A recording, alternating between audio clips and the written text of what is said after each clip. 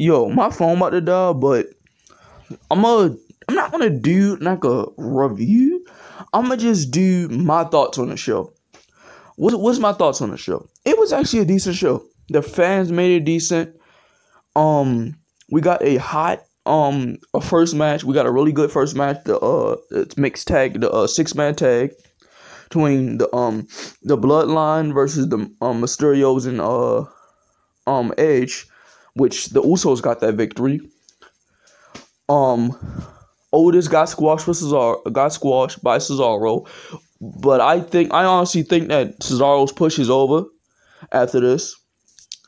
And I'm hearing that like it was a video that he flipped that Roman Reigns flipped off the crowd. We got a women's championship match, which it was pretty good, between Carmella versus Bianca Belair. We got a fatal 4-way match. Well, no, Sami Zayn was complaining as usual, and Finn Balor came out. So we're going back to the smiley face Balor.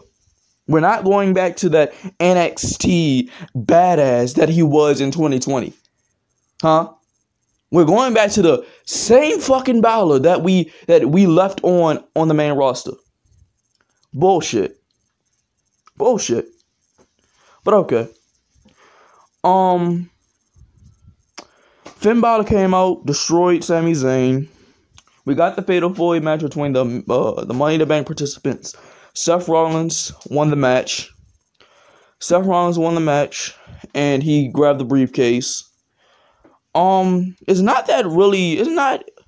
was cool. The show was cool. I'm not gonna lie. The show was actually okay. A lot of people would say that the show was it was bad, but like no, it was decent. I say it was decent.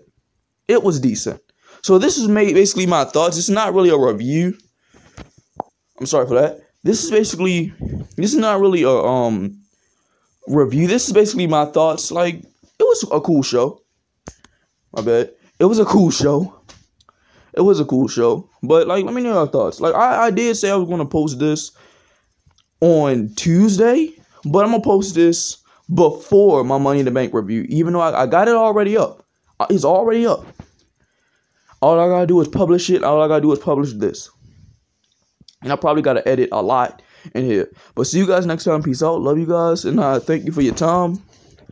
I will review Monday Night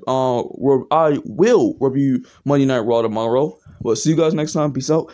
Love you guys.